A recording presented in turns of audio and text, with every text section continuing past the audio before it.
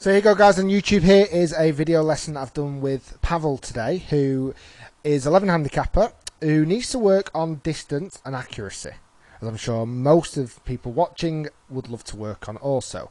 I want to show you in this lesson one of the most destructive practice routines I've possibly ever seen, and what we've done to improve Pavel's golf lesson today. It's his first ever golf lesson myself, and I've explained to him the factors that need changing.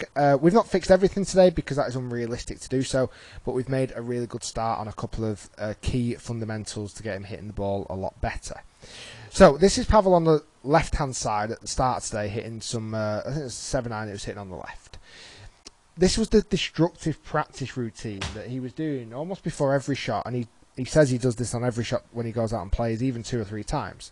So he's ready to set up in the practice routine, and then he moves the club forward before moving it back. The reason why it's so destructive is it actually gets Pavel's wrist set taking place way too early. Way too early. So as he goes back, he's unhinging the wrist almost, and then to get the club back, he's got to really flick the wrist up. And we'll see coming back in the swing, this really aggressive wrist set.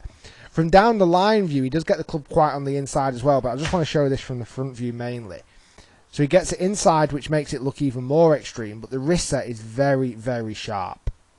So we have to learn you have to learn to stop doing that, because that wasn't easy to stop doing that.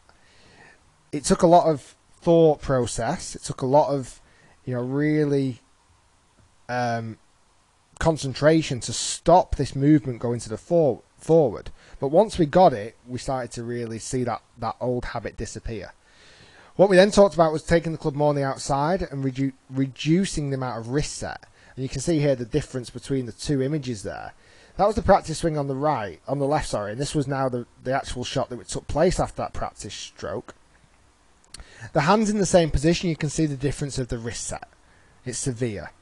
Here on the right hand side, that wrist, the club hasn't even got over the green chair there, where this one, the club's almost pointing towards the plaque on the wall. So quite aggressive wrist set early in the swing.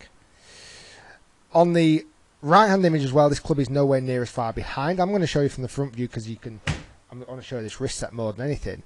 And we see here an angle that's so much more consistent and not anywhere near as severe. On the way down on the left hand side, then Pavel would end up losing wrist angle as the club would come down more on the outside, but getting to a really decent impact position. The shaft was leaning forward, but because of the weak grip causing the face to go to the right, Pavel would have to swing left, resulting in a bit more of a fadey ball flight, but also quite inconsistent strikes. And right on cue, Pavel in the background hit quite an inconsistent strike. He had been hitting great ones just before that. Now on the new swing, going back with less wrist hinge, we're getting to the top of the swing, not needing quite as much aggressive change at the top with the wrist set. Still getting into some great positions coming into impact. Yes, the grip is still weak, therefore keeping the face open. And yes, the swing is still going to the left, causing those fades. But we wanted to take baby steps first. It was important that we made some nice small changes first to get that habit out of the way. The next tweak we're going to start to make is to the grip and the path. The reason why I did that today is Pavel mentioned in lessons prior to what he had today with myself, with other coaches, that he actually found that he almost saw too big of a dip off in performance.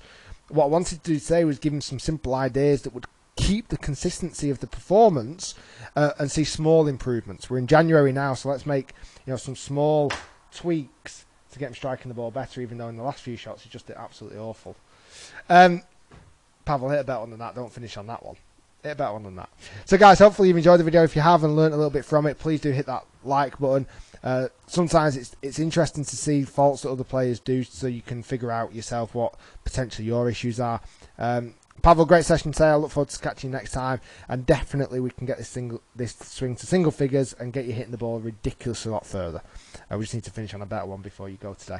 Good work, and I'll catch up with you next time.